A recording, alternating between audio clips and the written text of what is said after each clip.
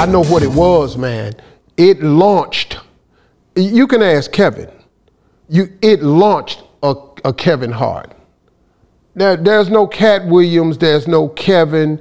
There's no none of these dudes, man. Yeah. Earthquake, who was a bad boy.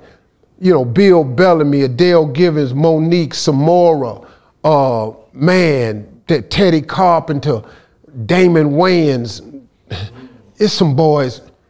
J. Anthony Brown. Man, the first week of Def Jam, on the stage in one night was Martin Lawrence, all of the Wayans brothers, Jamie Foxx, Bill Bellamy, Bernie Mac, Cheryl Underwood, Steve Harvey, Cedric the Entertainer, J. Anthony Brown, Teddy Carpenter, Adele Givens.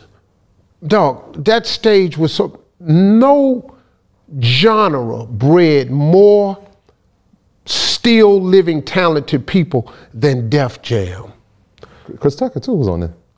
Part of the Def Jam. Chris Tucker was on that stage. This boy, see, you can't, that genre right there was nothing else. But that Mount Rushmore for me, because I know what the Kings was, man. Nah, it was legend. Still the highest grossing.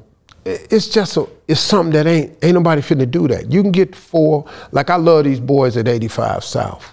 But they doing something, man, I never thought would be done. That's why I got to take my hat off to them.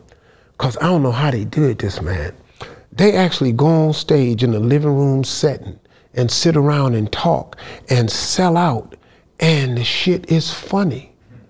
They've taken improv comedy to a whole nother level. Yeah, like live conversations. Yeah, they're different. We did that show, and after the show, we just like, how did they just do that? Like, Dog, they're so talented, you don't realize it. Like, as it's happening, you're like, did this just happen? I didn't think that could work.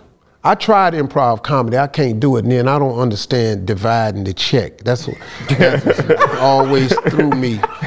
We gonna get this check and we gonna split it. Now I gotta do this myself, but 85 South has came along, Chico and Mancia and DC and them boys, and they special, man. They changed the way comedy could be done. So my hat's off to them young boys right there, man, because I didn't think it could work. But once again, it wasn't in my imagination. It was in theirs. So that's my view, man.